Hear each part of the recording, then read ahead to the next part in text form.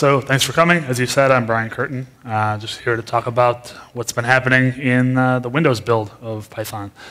And I kind of wanted to start out with a little number about download stats, because you kind of hear sometimes that, one, no one uses Python 3.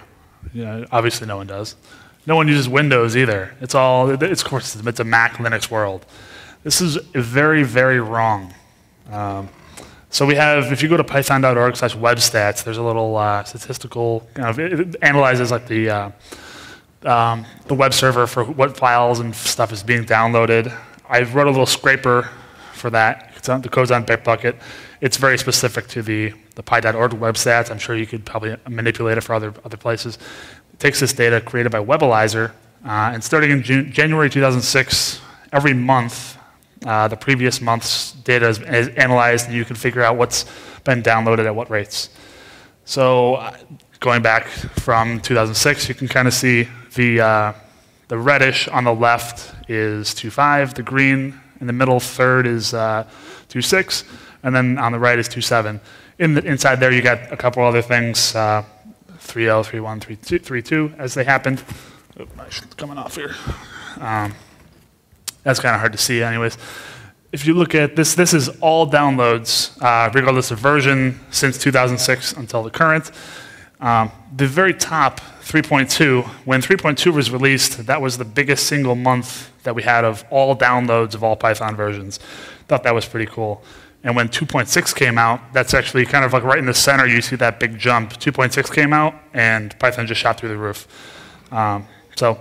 And this is all Windows download. This is not Mac, Linux, anything like that. I just looked for EXEs and MSIs that were downloaded throughout that period. So in general, Python started to get much more popular, and then Windows in general just shoots right through the roof.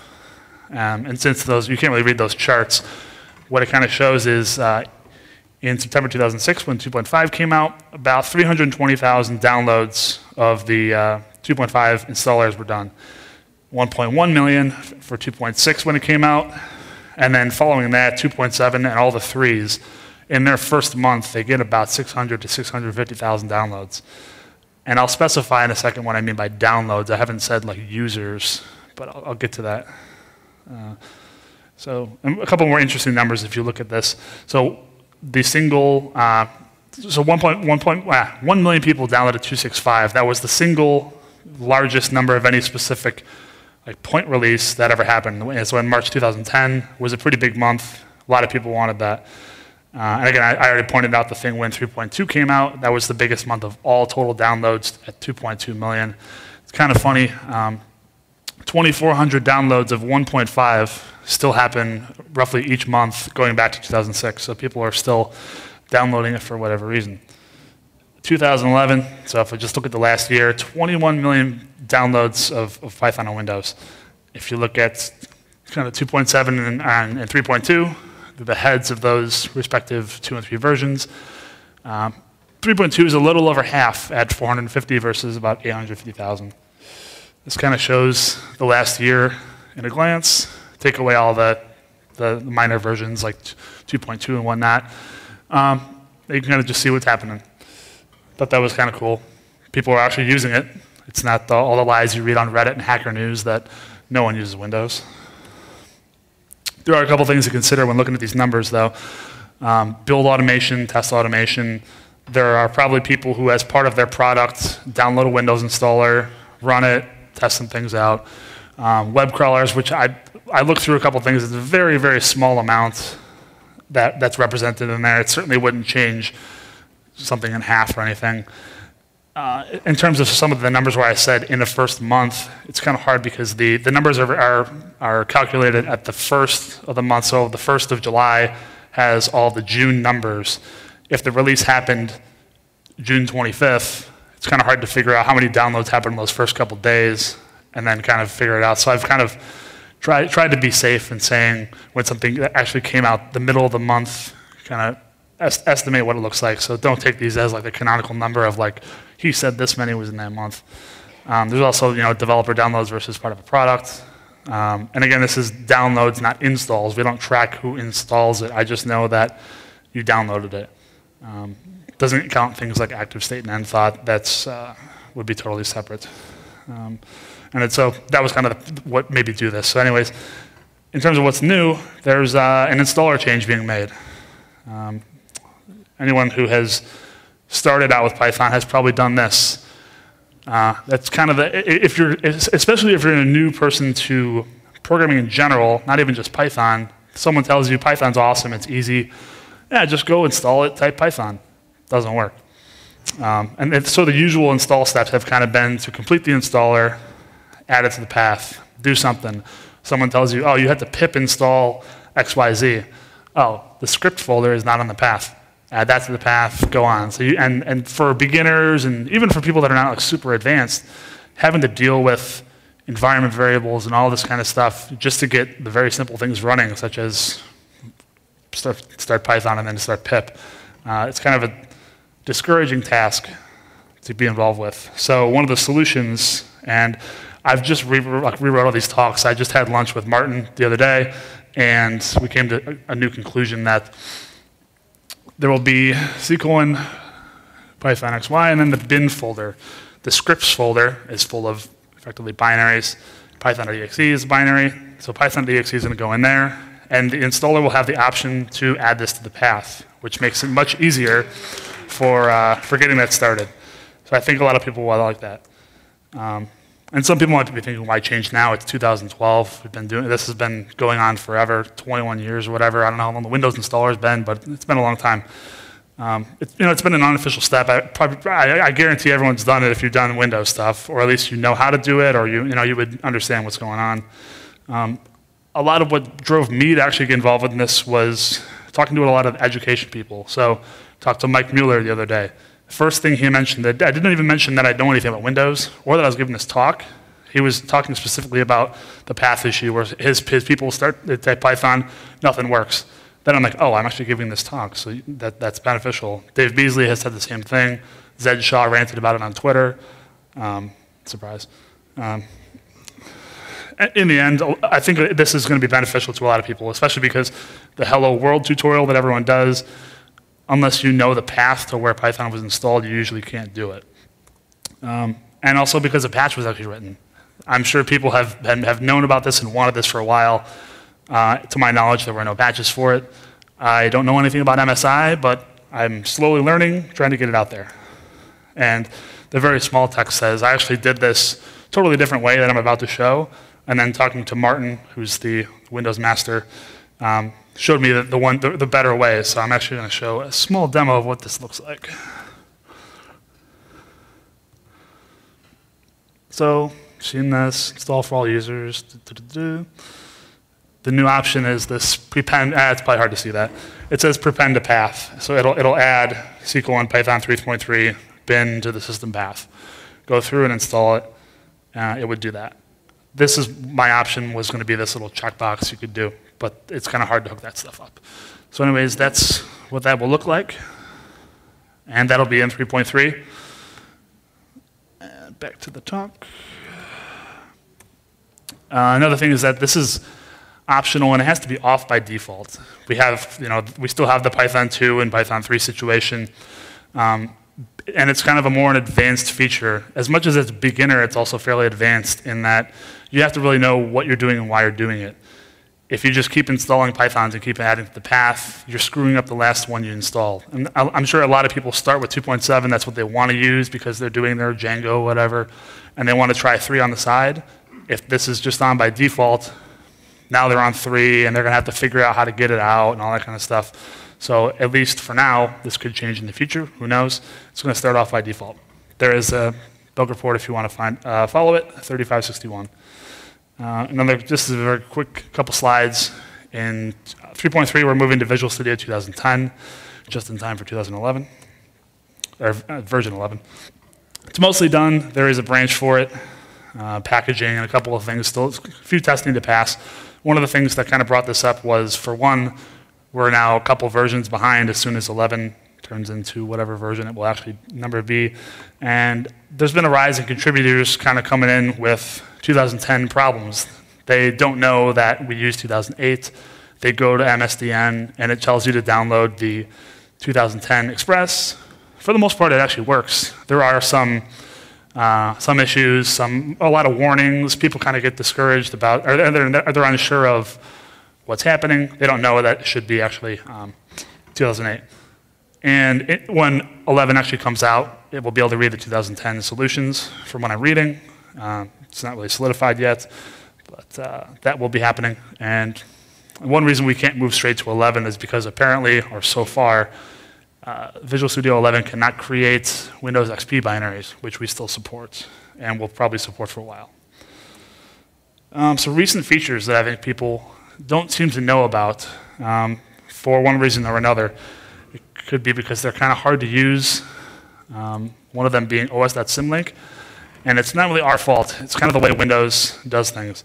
os.symlink is actually really cool. A lot of places could use it, but it requires that you run your command prompt as administrator. It does not matter that your account has administrative privileges. It's the context that the command prompt is run in. So you have to have this create symbolic link privilege. Typically, you would do it by right-click on your command prompt, start as administrator. Works just as nicely as it does after you've done that on Linux. I symlink herf to derf, and it works. There's also hard links, which do not require this little dance of administrative privileges. Work just as nicely. And another thing, os.kill. I think Michael Ford actually got me to write this based on what IronPython people had done. This is another new in 3.2, so it's still pretty new. It's actually useful, but in kind of wonky ways. So now you can send Control-C and Control-Break to subprocesses. I used to have a problem at my old job where we would start up these subprocesses to do all these things, and then to kill them and make sure they terminate. It's kind of weird. If you end up having to just os.kill with some process ID, just totally terminates it. You could do something with like message passing to tell it to shut down, but it's also nice to just handle Control-C and Control-Break. So Control-C is actually the harder one to work with because I still don't understand all the Windows specifics to it. Basically, start a subprocess or start a process group, and then start subprocess from that, and they will be able to handle Control-C and shut down nicely. So if you were to farm your stuff out, I believe this works via multiprocessing as well, to farm stuff out to processes, make sure everything shuts down and nice and clean. Just have a simple little script. There's a master that starts up a pool, that starts up the subprocesses, and then the children handle these Control-C signals and return if they handled it properly. If you run it, you would see that I started up 3 children. It waits for a second. They handle the events, and then they pass back. They handle the keyboard interrupt. Control-Break is very similar, but it's a lot easier. It doesn't have the intermediate step where you have to create this, the one that farms out the processes. You can just do it right in there. So I have my master that creates. Hold on one second. Yeah. So yeah, I have this master that just creates a subprocess, and then it kills it 2 different ways with the nice signal to handle it. Otherwise, it rudely terminates it with the value 1, 2, 3. So I have my script that has a handler routine that handles these events, and it prints that it's stopping if it was stopped nicely. And then if you actually run this, you'll see that you can run it. It stopped nicely, and then if you force it with this, basically it calls terminate process with a return code. It just is abruptly killed. It's kind of cool. I think it could be useful in certain places in order to make sure things are stopping nicely and working nicely. Another new thing for 3.3 is going to be PEP 3151. This is another one of Antoine Pitreau, I believe I'm saying his name right, his handiworks, reworking the exception hierarchy for OS and I/O. There's a little part in there about Windows error that I think could be nice for it's actually a really nice PEP as it is, making much more fine-grained exceptions, so you can handle like file not found exception instead of OS error and then checking the error no and stuff like that. So the Windows part is if you ever want to handle Windows error and some cross-platform stuff, you have to make sure Windows error exists, do a couple dances, kind of sucks. You also have to look at Win error anyway, which is also an OS error. So it kind of removes kind of this needless distinction of having that. Here's an example in the standard library of where this exists, handling OS error, which could actually be an a Windows error and then do something special with it, also do some other stuff. So yeah, what affects you is that Windows error is aliased OS error for now. And yeah, the kind of pointless distinction is removed. In terms of Windows error being totally removed, that's a potential topic for Python 4. Hopefully that'll be a nice PyCon where we talk about all that stuff. And yeah, the cross-platform handling becomes easier because you don't have to worry about checking. Of course, it'll still be there, but you'll be all right. PEP 397 is one that I think is probably the most interesting in this whole talk. And a lot of people seem to like it. I'm talking to people at lunch, talking to people around the hallways. It seems like something people really like, especially because people actually are, as my graphs show, people are actually using Python 3. So the short of it is that it kind of is a shebang processor for Windows scripts. What it actually does is look at that. There's a nice little launcher called py.exe. It finds various Python installations for you, and given what you have in the first line, as you would on a Unix script, it will use the right Python for it. I have a couple little examples here just to show.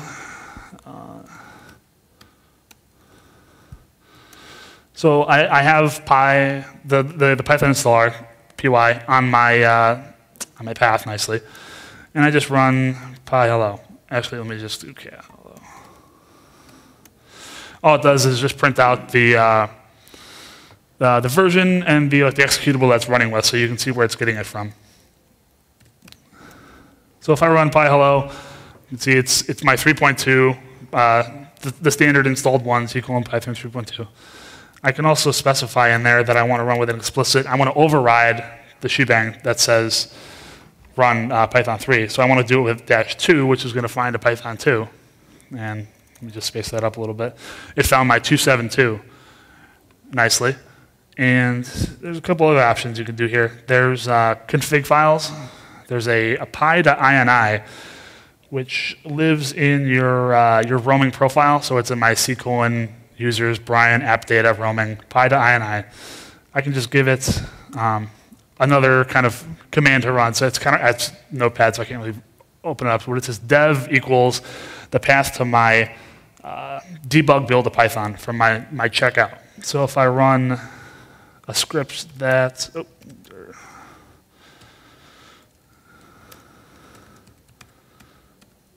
my ini file, so it's going to run, it's kind of hard to see there. So I have the pound bang dev that will look in the ini file, find the path to where that dev is. So if I do hello ini, slow to start up a little bit because it's debug build. You can see it when it prints out the sys.executable. It's my debug Python and my little reference counting. There's also another way you can do this. You could just give it a fully qualified path in the shebang. So you can see this one, I actually have the pound bang, my full path. If I do hello fully qualified, it's the same thing. It's my 64-bit debug build. It runs the same. So if you set it up in the ini file, you could use that file launcher for launching Perl scripts. I believe that's correct. You could do whatever. Pretty much, it's not intended to do that, but yeah, you could pretty much put whatever you want in there. Any command that you put after the equals will be run. So it could do the same thing.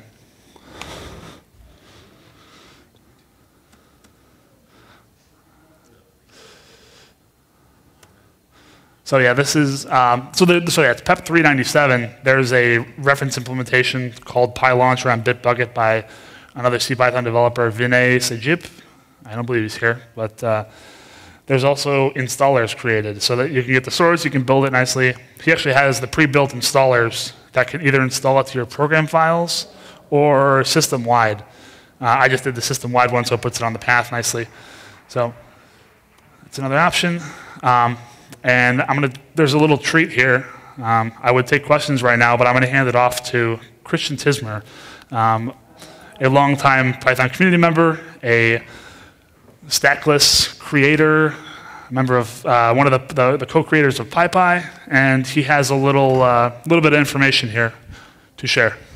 Christian. Take this one. Do I have to? Yes, thank you very much.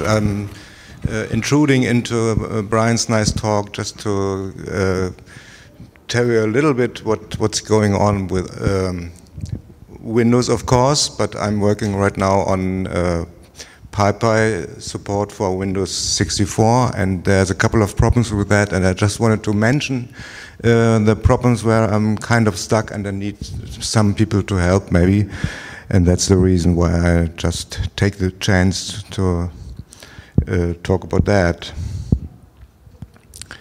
So the problem with Windows 64 is not really a Windows problem, so I'm not angry with Windows or something. It's just, it happens to be the first platform where PyPy has difficulties to create itself as an exact copy of a running Python. So in the case of Windows, we have 32-bit int type, which is not large enough to hold a pointer type, and PyPy needs this assumption to hold all the time. So Windows 64 is the first situation where PyPy really has to be more flexible and toss certain assumptions. And it happens to be Windows, and I happen to be the one who tries to support that.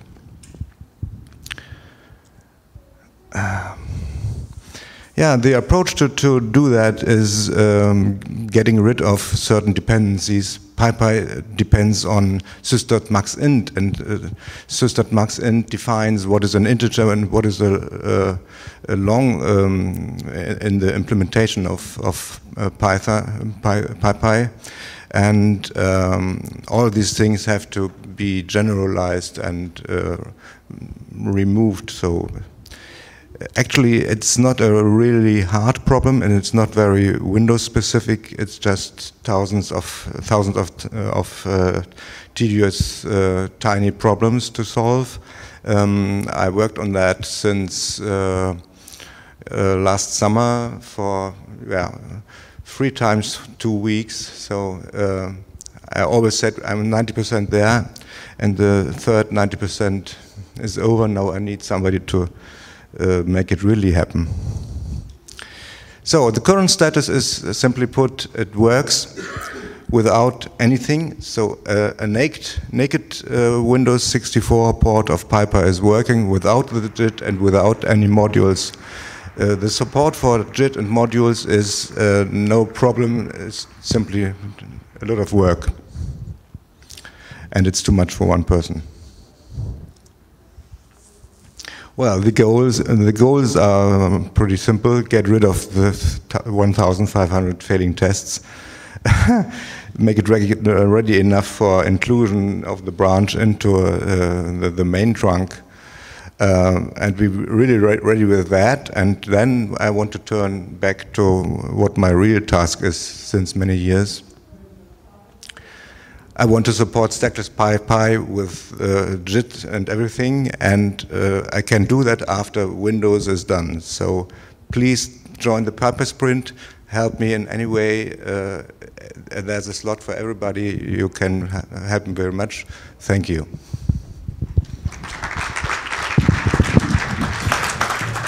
Nice work. Thank you. Thanks, Brian, and thanks, Christian. If there are any questions, we do have some time for questions for either Brian or Christian.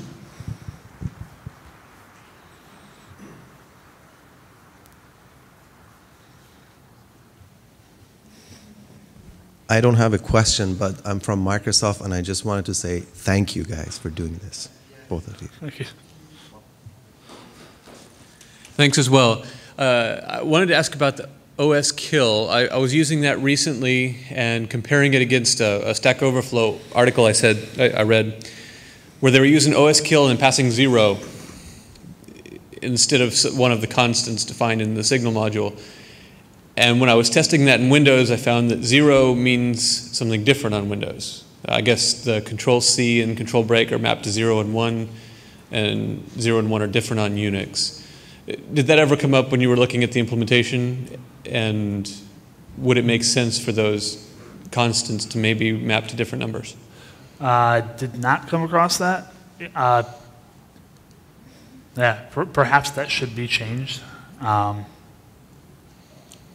I guess it would be backwards incompatible, but I don't know who's using this, if anyone. So maybe we could change it. I have no idea.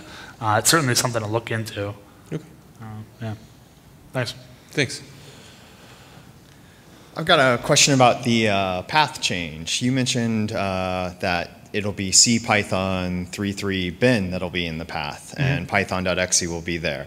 For those of us who are finding python.exe through the registry today and where the Python's installed, will there still be python.exe and C:python 3.3 or a symlink to it in the bin directory, or will it be completely gone? I guess that's still potentially up for debate. We had thought, and this was just from lunch on Friday, just have one and have it in the bin folder. Is that, I guess now could be this debate, good or bad? Mean, I can update my code before 3.3 ships to find it in the bin directory for 3.3, but I don't know, there might be other people finding it through the registry and assuming it's at right in the install path that's in the registry. I guess another way to kind of get around this is pushing documentation, because I know there's a way to find it from distutils to find out where it should be and find that path. Yeah. I don't know if that's a possibility. But okay. I mean, I can update my code. We could also have a new registry key, apparently, or possibly to say in bin path or something like that, where it would say, yeah, it's actually that. Right? Yeah, because ideally we wouldn't want to have you find the install one and then append bin, because then we change bin to bin 2 or whatever we change it to, then you're screwed again. That sounds like a good idea. Yeah. All right. Thanks. Just a quick follow-up to that. I don't know if you've considered the virtual env concept and how that applies to this. It's always been a frustration to me that on Windows, the bins are in scripts, and on Unix, they're in bin. And so all of my scripts that expect to run in a virtual env have to be Windows specific or have to address that. And so it'll be nice if this change applies to virtual environments also. I don't know that's what, I guess I don't really know much about virtual env, how it's implemented. We could certainly talk to them and tell them, hey, this is going to be the new thing. Yeah. Actually, it does support 3, so I guess it'll be, maybe they'll condition it on, if you want a 3.31, do it.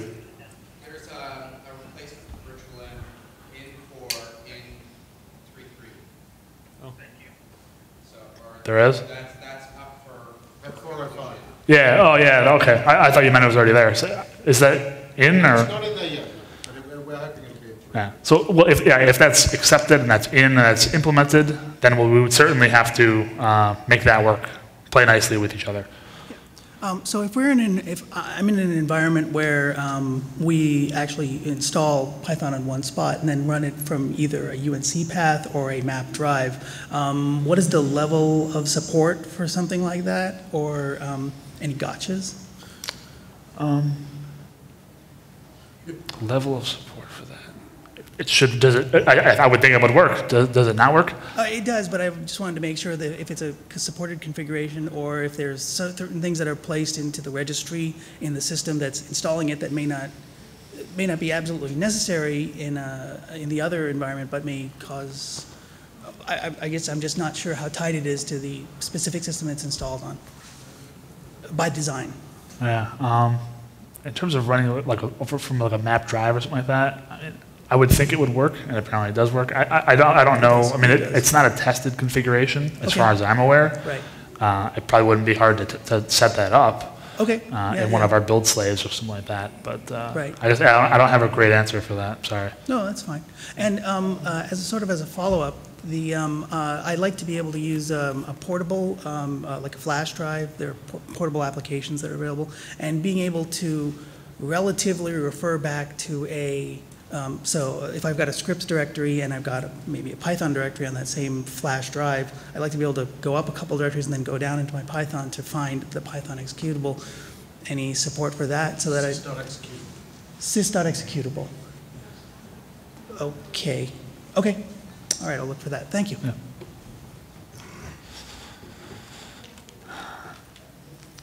If there are no other questions, thank you very much, Brian, and thank you, Christian. Thanks.